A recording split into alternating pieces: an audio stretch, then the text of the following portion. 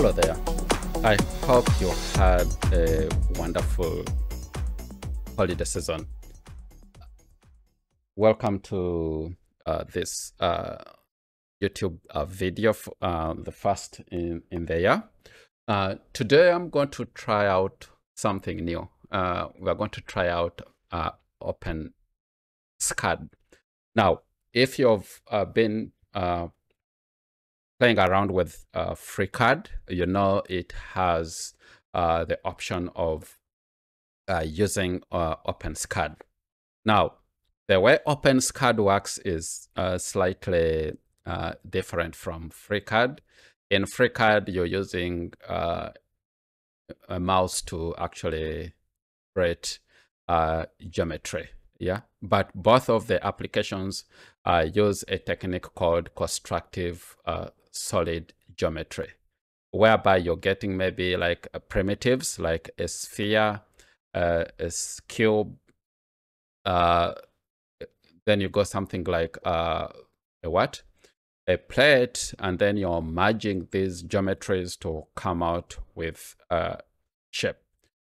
Now, the thing with OpenSCAD is it uses commands. If you've used, I would say, AutoCAD before, you know, with AutoCAD, you can also use point and click, but you can also draw your geometry using commands. But with AutoCAD, that is a 2D program, whereas OpenSCAD does both 3D and 2D. Now, since our target is CNC and 3D printing, we shall be going straight to OpenCAD 3D modeling. Okay, now, before you start with OpenSCAD, you need to know how it works. The windows in OpenSCAD, we have actually 4 main windows that we use on the OpenSCAD user interface. So the first area is where you're going to type your commands, this window here. This is where you're going to type all your commands, and those commands will be displayed in the second window. Now, when you're creating these commands, you're going to sometimes define variables, right? Once you define a variable, then that variable will actually automatically appear in the customizer. So sometimes you've written your code and there are hundreds of lines. You don't want to fish around for the variables.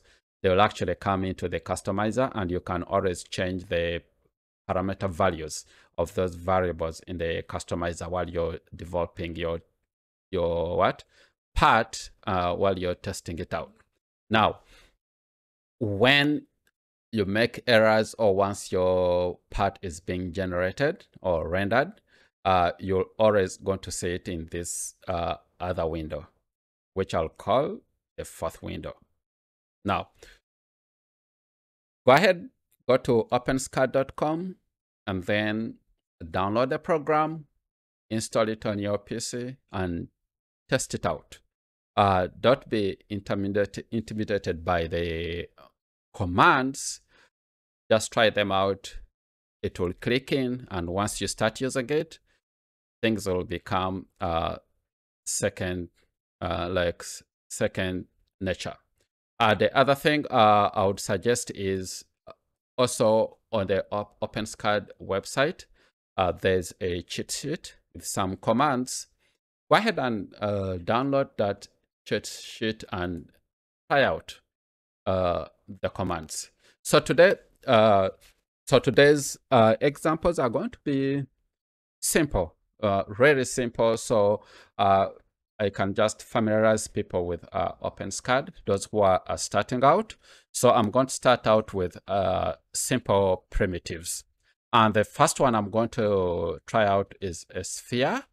And you draw it by just typing sphere, open brackets, and put in the radius of the sphere. and then terminate your command with a column. After you do that, you can click on the render button, which is that or that. So you go ahead and click on render, and you see you have your sphere. Okay. Now, sometimes, depending on the document you're using to draw, they could have given you either a diameter or radius. So within the sphere, if it's a radius, you can say just radius equals 10, and it will be the same. Or you could say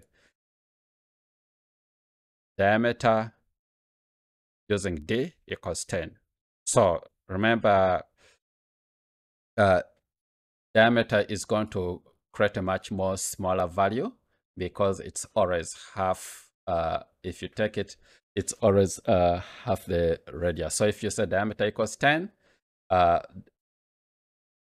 it's bigger than the radius actually. So the object is going to become smaller. Remember, if you specify diameter and radius, OpenSCAD is going to actually take the radius as it's the first preferred value. Okay, so it's going to give you an error, and it will tell you ignoring radius because diameter is already defined. We can switch them around. Let's switch them around, and we do this, and then run it around. So it's also telling you ignoring radius as diameter has been defined. So it's using the diameter as the default value. So let's specify our radius, and our sphere comes back into view. Now, the first thing people with keen eyes will say, oh, it's jagged. How am I going to print this out? It won't be smooth. So within OpenSCAD, they have already thought about this. Remember, their intention is making your development be fast. Okay, but if you have a powerful machine and you want everything smoothed out, you're going to use an inbuilt command called FN, right? So this is going to specify the number of segments you're using within your model. So let's start with FN equals 50. So we're going to say we are using 50 segments. Let's run that, and you see. So you see it smoothes it out. So let's try FN equals 100. It goes on. So let's try FN equals 200. It smoothes it out. So let's try FN equals 300. You see that? It goes on making it smoother until you can get a clear sphere. But if you're programming and you're interested in speed, just put in, let's say, FN equals 50. You'll have your sphere. Once you reach printing, you can always use a higher resolution and then output your STL file for 3D printing. Now, that's a sphere. Let's go ahead and try out a cube. So for cube, we're not going to use the FN. Let's say cube. And then we specify the size of the cube. We can just say the cube equals 10. And that's it. And then we run our render, and we have our cube. Now, if you have realized it, we can actually create a plate out of a cube by changing the width, depth, and height. So let's say we want to create a plate that we shall be using in our CNC program, and we say equals, and then we specify the list of variables. So we can say the width will be 100, the depth will be 50, and then the height will be 5, right? And then we call our cube and use the plate values as our what? Our input into the cube command. Let's go ahead and render it and see how it comes out. There we go. We have our plate. Now, remember I told you in the customizer, if you've gone deep down into, you don't want to mess around with your code, but you want to test it out how things look like, you can see it's telling us, okay, on your plate, you have 3 variables. We want to make it thicker and see how it looks like. You can change that to 10 and you see it changes automatically, but it's not messing around with your code. So you can change this back to maybe 7 and it will change the values automatically. So that's with a plate. Let's go ahead and try out something interesting. So remember, we tried out the sphere, we tried out a cube, right? So we may want to come out with a hybrid part, and that is going to utilize the cube primitive and then the square primitive, right? So let's try to use the union command, but in this case, we are going to use the merge the two and then only retain what the two share and then spit out or discard the rest, and we can come out with our new part. And this command is called difference command. So you specify the difference function, just specify the parentheses. We shall also, OpenSCAD does not have a command to build a torus. So what we're going to do is we are going to try to do some trickery. We are going to try to use some bit of trickery to draw one of them. So let's go ahead and get started. So we start with our fn command, we shall say, which is going to be 2.1. And then define our second radius, which will be 10.5. And then we shall use an inbuilt command called rotate and extrude. It takes some variables. Number is what we are going to take. It takes multiple variables, but we are going to use a number and then twist. That should give us the trick. So, and our twist is going to be 360 degrees. Okay. And then we shall be using a square, and that square will be 10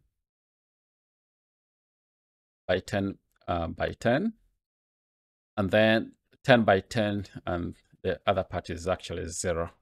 So, and we are going to, let's first leave it at that spot, okay? And then we can also define our fn value and say it's going to be 90. Okay. If we run this, the mistake here, so I missed out here. It's end of line. Okay. So if we run this, this is what we are getting. It's like a staircase. Okay.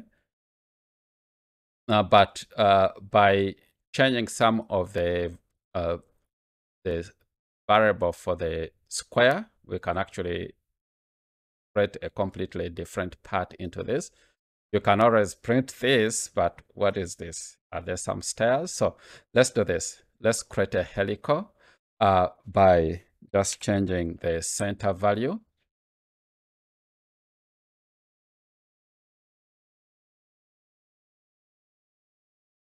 To true. So everything rotates around the center. And you get a helical piece. Okay. So you can use this trick to create a thread, maybe use a triangle, then you use it for creating a thread. So this is how you can actually create different parts in OpenSCAD just using simple commands. I think that is good for today. I would suggest go to openscad.org, download the program. It's not really big, and then test it out. They do have tutorials on there. You can use those to test out and see what you can come out with. Okay, have a good evening. Bye for now.